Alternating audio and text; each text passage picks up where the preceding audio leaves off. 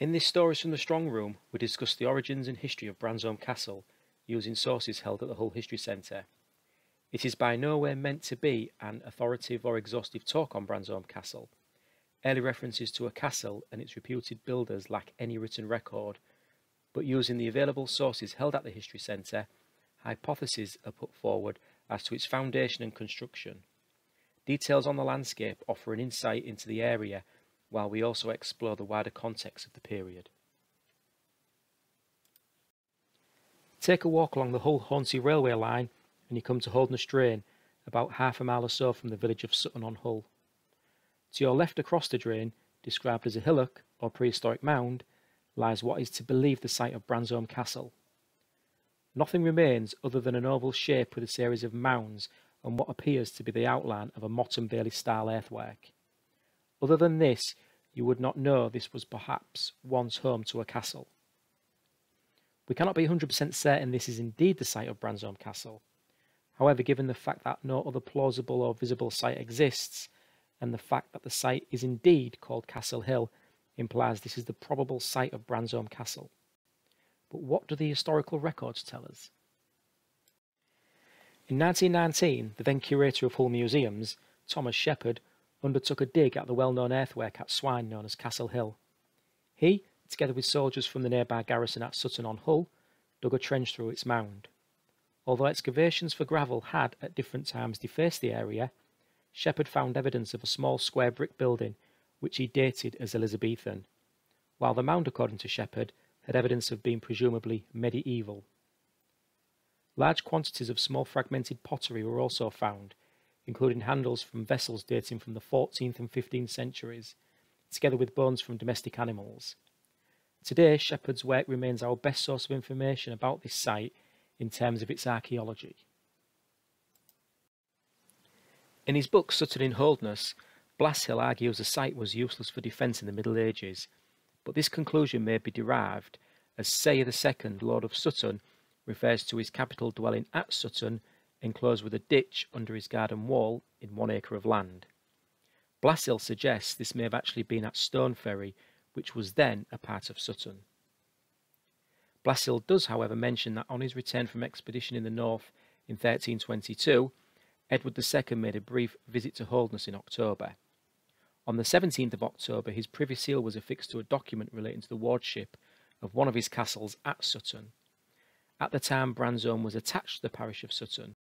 Could this, and Sayer's reference to his residence, actually be that of Bransholme Castle? We do know from Shepherd's excavations that Castle Hill had been inhabited during the Middle Ages and possibly earlier by the Romans. To further back up the theory that Castle Hill is indeed the site of Bransholme Castle, one obvious piece of evidence is available: its name. Castle Hill, as with many places, don't acquire names for no reason. Bransholme itself is no made-up name. Its name goes back at least a millennia. In fact, look all around the area, and many names have an historical meaning. Today, Roebank Arcade is home to a small number of shops on the Bransholme estate. The name Roebank, however, is a very old name itself, predating the development of the Bransholme estate, and refers to a bank at Soffham Farm, which once occupied the area. Another indication of a castle on the site may be similar to that at Albury, close to the Holderness coast. It is believed that a castle was once located at Albury on a site that takes its name, Castle Hill. Added to this, John Grundy's drainage scheme of 1764 shows a dwelling of some sort at Castle Hill, probably the Elizabethan building found by Thomas Shepherd and referred to as the Mansion House. To further indicate Castle Hill as the site of Bransholme Castle, we can look at the history of the land. The area encompassing the site of Bransholme Castle, along with large swathes of Holderness, had for much of its history been marsh or swamp, with slow-moving watercourses along with dozens of meres. Almost all these meres have now gone. The only one remaining is that at Hornsey or Hornsey Mere. In the Middle Ages, the castle at Skipsey was protected by a great mere with access to the North Sea. Withensey too had a mere, but like the mere at Skipsey, this has long since disappeared. Prior to modern development, the view looking north and eastwards from Sutton towards Bransholme Castle would be met with a wide expanse of shallow water known as the North and East Cars. Between Sutton and Swan was Bransholme, described as a cultivated island according to Blasil at the time of the Norman conquest. It was originally a part of Swine, but later became attached to the parish of Sutton. It is not surprising that many communities were found on high ground. Sutton stands on a high ridge of ground which linked it to Warne. Elsewhere, Bransburton, Sprotely, Berstwick were also on slightly elevated ground to protect from flooding. Other than Beverley, no other towns existed until the 12th century when William le Gros founded Hedon in 1138, and later still when Edward I purchased Wyke from the monks of Mewes Abbey, renaming it Kingston upon Hull at the end of the 13th century. In a landscape largely covered in water, prone to frequent flooding, the hillock on which Castle Hill once stood may have afforded protection and been inhabited by one means or another over the last 2,000 years. However, being largely marsh and susceptible to flooding, Holderness lacked any stone and even timber. The early buildings at Mewes Abbey were said to have been made out of wood given to the monastery. Later, the abbey, just a couple of miles from Castle Hill, would import their building materials from further afield, quarried from Newbold and Tadcaster. Mud had provided much of the building material. As late as the 19th century, mud continued to be used to build cottages. This lack of building material does bring into question the type of castle Bransholme was. Like many early castles, Bransholme Castle would have been built largely of wood. Stone castles were expensive and largely the preserve of the elite, usually the king and the highest magnates of the land. Therefore, stone castles were the exception, not the rule before the mid-13th century. The stone tower at York, Clifford's Castle, wasn't started until 1245. The East Riding's largest castle, Skipsea, was a wooden Motte and Bailey design until its abandonment in 1221. Therefore, Bransholme Castle would have started life as a wooden fortification, and had it been continuously occupied, would have remained so for at least the next century. As already discussed, its location on slightly elevated ground described as a hillock, it may be that this hillock was adapted to create a Motte and Bailey type design we see remnants of today. Perhaps the answer to its initial construction could lay in one of England's great periods of castle building, the Anarchy. The Anarchy was a period which describes the succession crisis after the death of Henry I. Henry's nephew, Stephen, claimed Henry had promised him the throne. His daughter, Matilda, believed otherwise. The result was civil war and a massive period of castle building across England as both sides slid into inevitable conflict. As the whole country was caught up in the conflict, perhaps the hillock, surrounded by marshes and meres, would have provided a strong natural defensive position, affording protection to its lord at a time of unrest or uncertainty. Say the First of Sutton was said to have been living around 1156.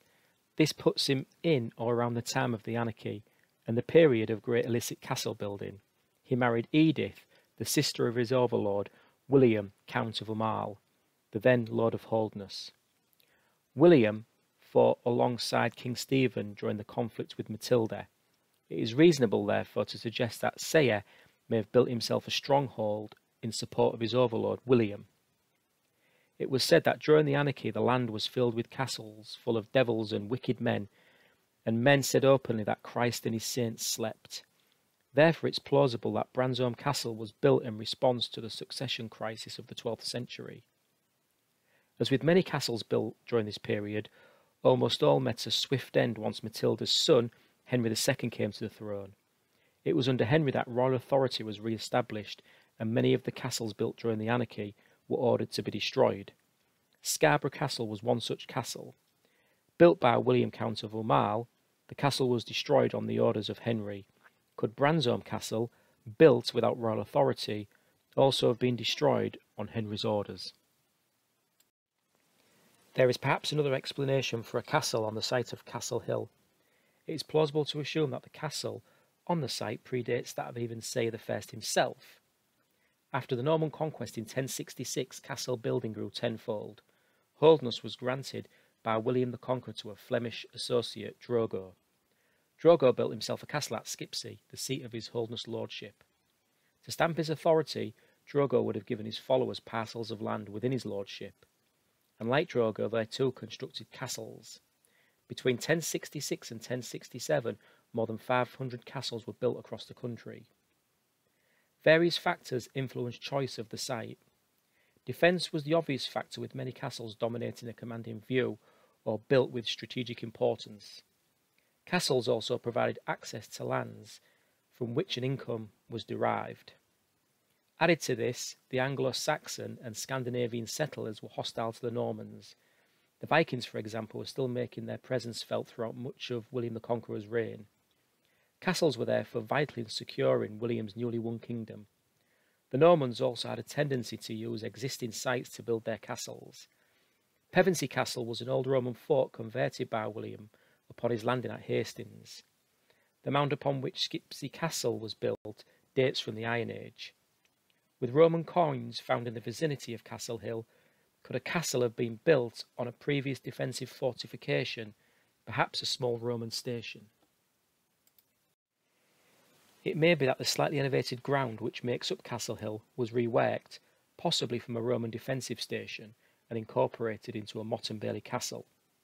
The vast majority of English and Welsh castles from this period were established on low land or valley sites.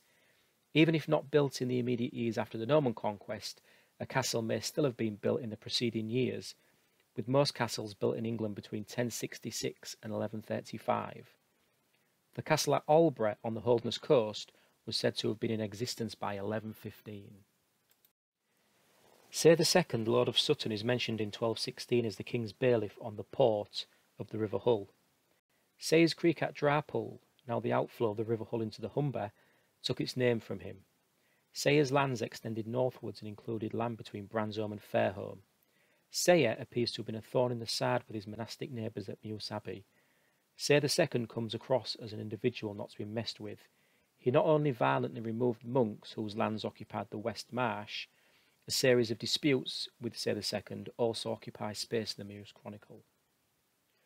Also being the King's bailiff on the River Hull, he used his authority and on at least one occasion ordered his men to seize contents of a vessel, even if it meant killing the crew. Interestingly, the Mewse Chronicle fails to mention a castle. It has been suggested that Sayer II did not live at Castle Hill, and in fact lived at Stone Ferry, in which he had more control over the River Hull, being the King's bailiff at the time. If correct, this may suggest that the castle at Bransholme, or the site itself, was no longer in use, or that it was used as a retreat in times of trouble.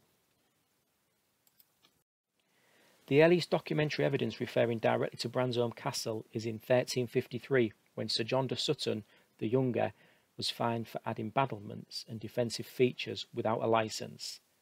Sir John is an interesting character. He fought in the 100 Years' War. He was knighted, and like many others during the 100 Years' War, it is possible that Sir John returned a wealthy man. Indeed, the 1340s was a time when things were going rather well for the English. The English had defeated the French army at Crécy in 1346 and captured Calais in 1347, in which Sir John was present himself. With his newly acquired wealth, what would a 14th century knight decide to do? Build, extend or make improvements to the family home or castle. Sir John was responsible for the improvements made at the nearby church of St James at Sutton, by no means a cheap job itself. Sir John was a son of Sir John de Sutton the Elder, a descendant of Sayer I. Sir John had argued that his castle at Bransholme was to defend the port of Hull from the King's enemies. That said, any building work carried out by Sir John included defensive works, which would have probably been more to do with his status than that of defence. Despite Sir John arguing that he'd simply built a house, the King's justices saw otherwise and said that Sir John had built a fortlet, which was to the disturbance or threat to the arrival at the port of Hull. There was perhaps certainly a cause of concern among the authorities because of Sir John. Sir John had a gripe with the authorities. The ferry at Drarpool, which had been in the Sutton family since the time of Sayer II, was taken into the King's hands, thus denying Sir John one of his means of an income. In fact, previous members of the Sutton family were somewhat a thorn in the side of the authorities. On the opposite side of the River Hull at Drarpool, Sayer II built himself a fort, much to the concern of the authorities, who saw Sayer II as a threat to trade and river traffic at the time. The The fort was subsequently destroyed. Castle building had, however, drastically moved on since Sayed the Sutton's possible earlier foundation. Many castles were becoming pretty much useless with the introduction of gunpowder and early cannon from the 14th century. It was now much easier to breach castle walls. Because of this, castles had now become more of a status symbol rather than structures of defence. We find further references to Bransholme Castle after the death of Sir John. Elana, the widow of Sir John at the time of her death, had one dwelling house and outbuildings, 59 acres of tillage, 105 acres of meadow and 222 acres of pasturing swine, in which the castle of Bransholme is situated. The castle passed to Sir John's brother, Thomas de Sutton. The castle later passed to one of Thomas's daughters, who married Peter de Morley. Additional references to Bransholme Castle or its site appear in the 17th century. However, it appears any structure may have largely since ceased to exist. A Robert Langdale leased a sixth part of the pasture called Castle Hill, while 30 years later, John Dalton leased the same sixth part and ring near a common pasture called Bransholme. By the time we get into the 19th century, it appears any building that once existed had long since gone. An engraving of Castle Hill depicts a large number of rather tall trees on the site of Castle Hill, suggesting that any building which had stood had long since disappeared. Unfortunately, no images exist of Bransholme Castle. It is almost certain that any early castle on the site was incorporated into a Motte-and-Bailey design and was built of timber. It is later we are unable to say for certain whether the castle at Bransholme was a castle in the sense of what we perceive a castle to be, or whether it was in fact some kind of fortified manor house within the original Motte-and-Bailey earthwork complex. The latter would be perhaps the more plausible explanation, certainly by the time of Sir John de Sutton during the first half of the 14th century. Indeed, looking at Castle Hill today, it appears there was no grand medieval castle surrounded by a great moat complete with drawbridge and turrets. Any wooden structure from the time of Say I or before has long since rotted away. Say II may have used the site as a residence, but we lack any documentary evidence to confirm this, with suggestions that Sayer's primary residence may have actually been in Stone Ferry to control access along the River Hull. As for Sir John de Sutton, we know Bransholme Castle existed during his lordship, possibly an upgrade on the family home, partly paid for by the spoils of war. Any defences added by Sir John may not necessarily mean great battlements or great thick stone walls with arrow loops. These may have been largely decorative rather than for the purpose of defence, as castle and siege technology had moved on massively by the 14th century. Also being marshland, Castle Hill itself being gravel and sand, it may have been unsuitable for any substantial foundations to support such a theory of a great castle as we think of today. Bransholme Castle may have developed from a Motte-and-Bailey perhaps to a private 45 residence in its later years, perhaps similar to that of Polholm Tower. Sir John also argued he built a house rather than a castle, and while perhaps correct, it is perhaps plausible there was some sinister motive behind adding these defences. We do know that Hull had its own brickworks, and during the time of Sir John de Sutton the town was firing bricks for the building of its town walls. Bricks for such a construction may have been fired at Hull, and then the network of dykes and waterways used to convey the building materials to the site of Castle Hill. Indeed, much of the stone from Mews Abbey, used in the construction of Hull's castle and blockhouses on the eastern side of the River Hull in the 16th century, would have been transporting using the area's network of dykes and waterways. For all its mystery, Castle Hill is almost certainly the site of Bransholme Castle, but as yet the site is yet to reveal its full history. A more detailed excavation is needed to unlock more of Bransholme Castle's secrets. We hope you found the talk informative and interesting, and don't forget to look out for up-and-coming talks in the near future on the Hull History Centre's YouTube channel.